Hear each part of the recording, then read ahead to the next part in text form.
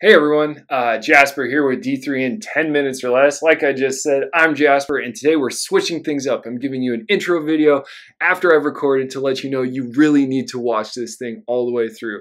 We stumble, we hit a little bit of a rocky patch about 8-9 minutes in, but then we push through and we get there. So I really appreciate you all being here. Today we're going to work on actually creating an application that uses React Query to get data from another API and bring it in. What we're going to end up with, instead of having fake data, we're going to have real data just like this. Look at that. Isn't it beautiful? Those are real data points, but you have to watch the video all the way through to see what the data points are. How about that? All right. With that, let's get into it. So what you'll notice here is that we've got a bit of a Christmas tree thing going. It's because we've added some files. There's some that have errors because TypeScript can be a little barky sometimes. But I'll just take you through this new structure real quickly. So within source, we've built out components, pages, and utils. Top to bottom, components are reusable pieces throughout the application. So if you're building a dashboard with D3 and React, you might want to build out bar chart once if you're going to use bar chart in different places, or line chart once. That's the kind of thing you would dump into components. Pages is specific pages and layouts. So if it's a single page app, you might not need this.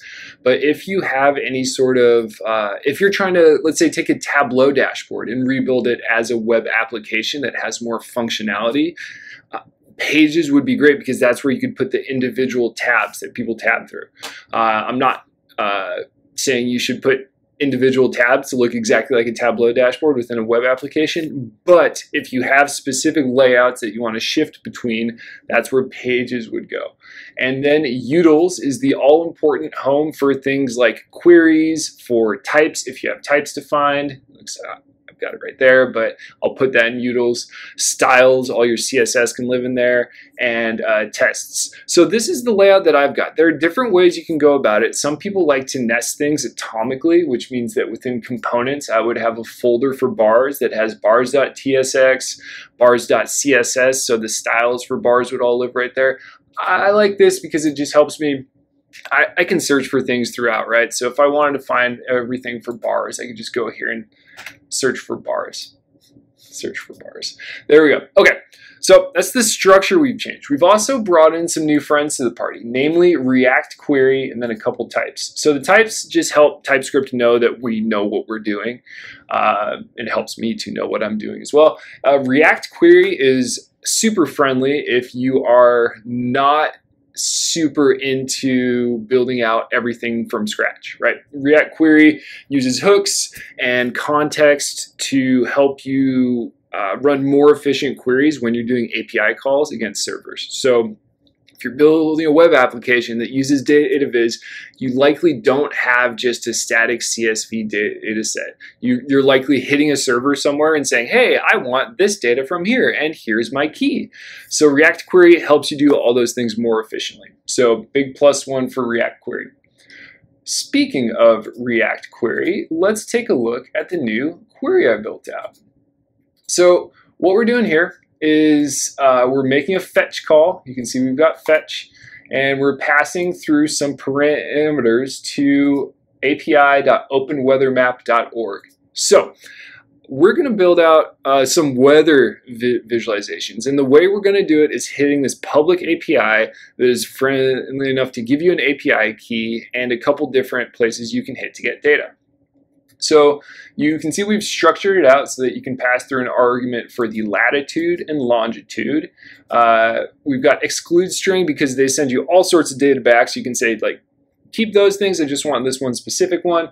And then your API key. So whoops, I'll block that out so it doesn't show on the video. So you'll sign up with them and they'll give you an API key and you use that so they know, like, all right, this person's legit.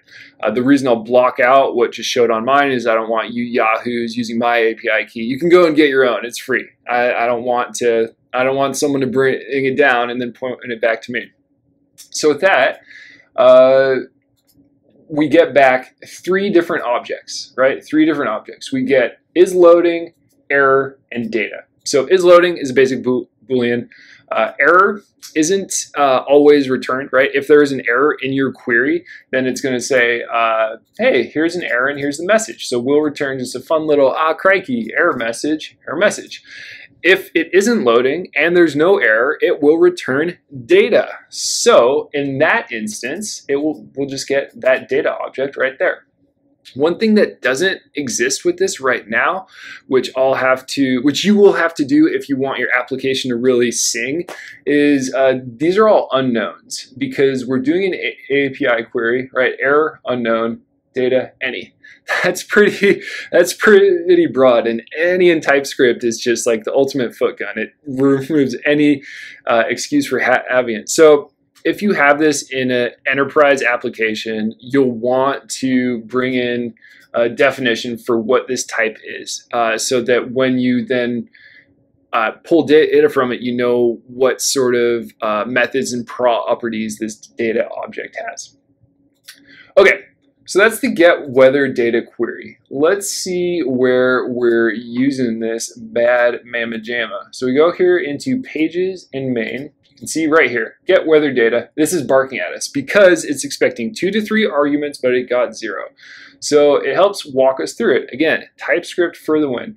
An argument for lat was not provided. I bet an argument for lon was not provided as well. So I'm just going to look up Tigard Oregon, lat, lon. Okay, you can see I use Ecosia.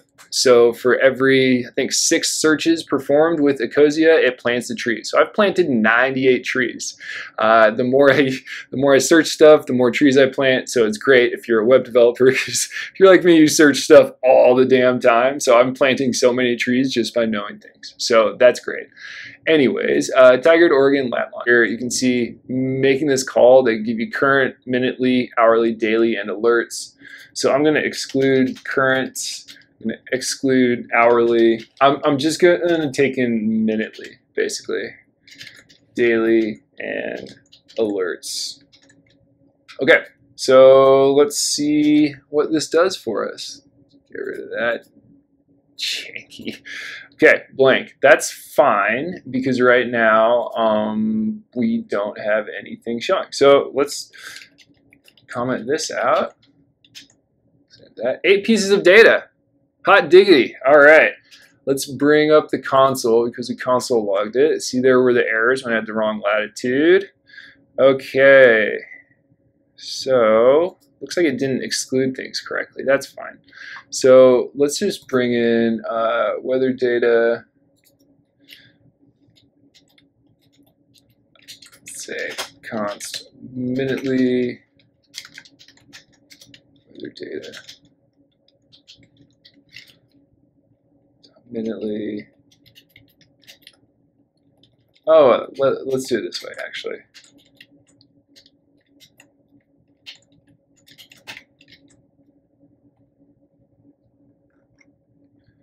All right, let's see. 61 pieces of data. Perfect. Okay, so we're cooking now. So let's just take a look at this. And so this is another argument for typing your stuff out.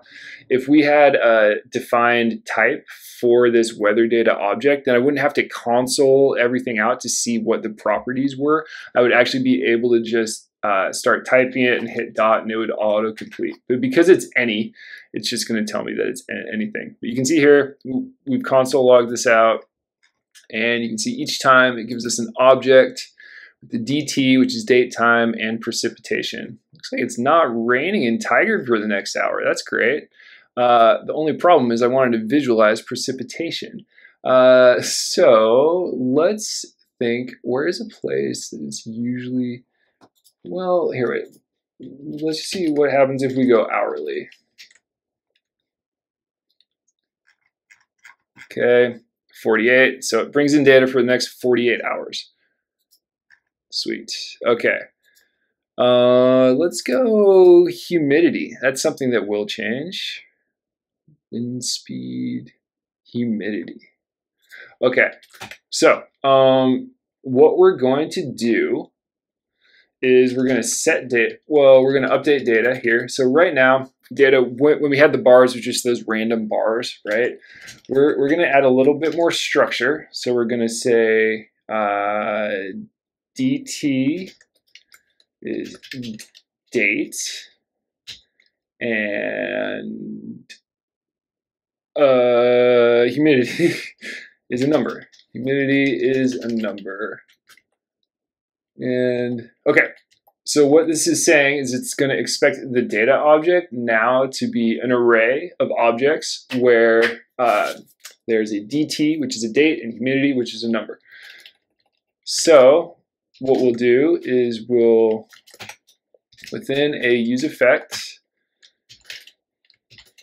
that is based off of weather data, so the weather data, we're going to set data to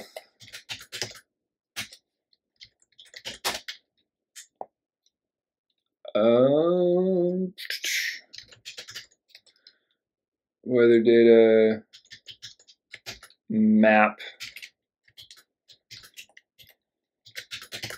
So we're going to map through each of the iterables for the weather data object, and we're going to return an object that is, let's say, DT, which will be a new date based off of d.dt. Okay.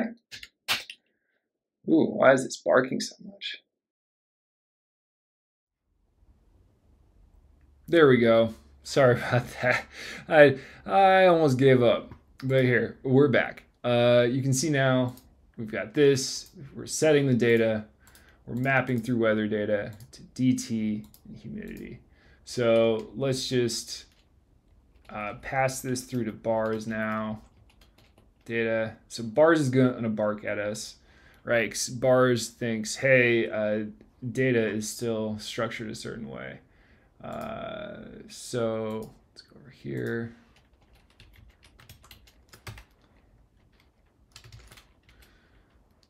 Actually, you know what we can do? Nope. We're not going to get fancy. Date, humidity, number. Okay, so here in X scale, the domain, we're going to map through data.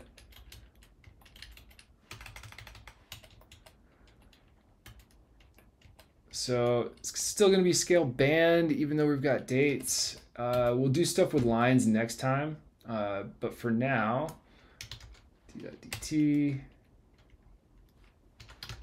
.toString, range. Y scale is now going to be domain of, so we'll go D3.extent. Nope, let's go data.map.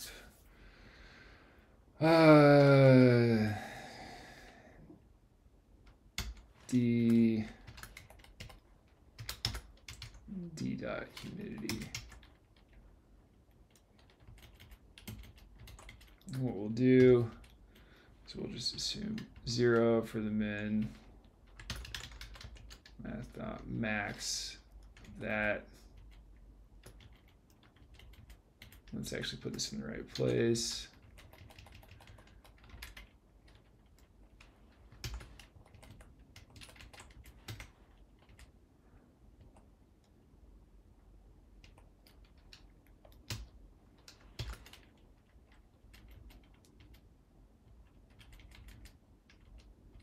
Why is this barking? Data.map.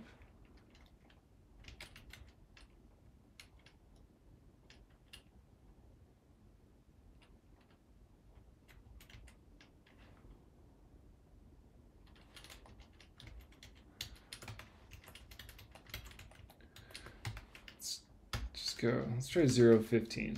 Just see what that does. Okay. Bars, height, humidity y d dot humidity x d dot dt toString. Boom, look at that. Okay, cool. Let's hide this. Let's see what's going on. Okay, so we've got bars showing now. That's great.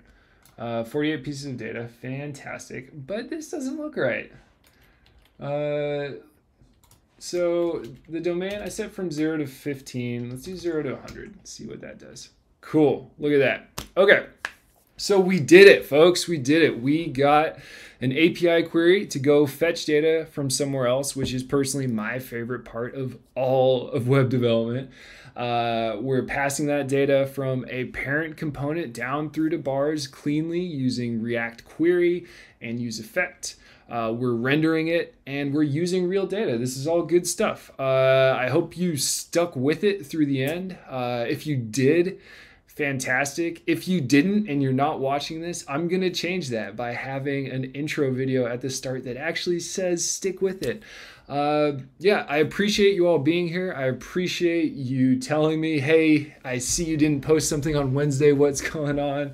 Shout out to my friends in Bogota and Berlin and Hyderabad.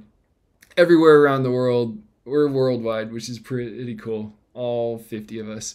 Anyways, I appreciate you guys and gals. Take care. We'll talk soon.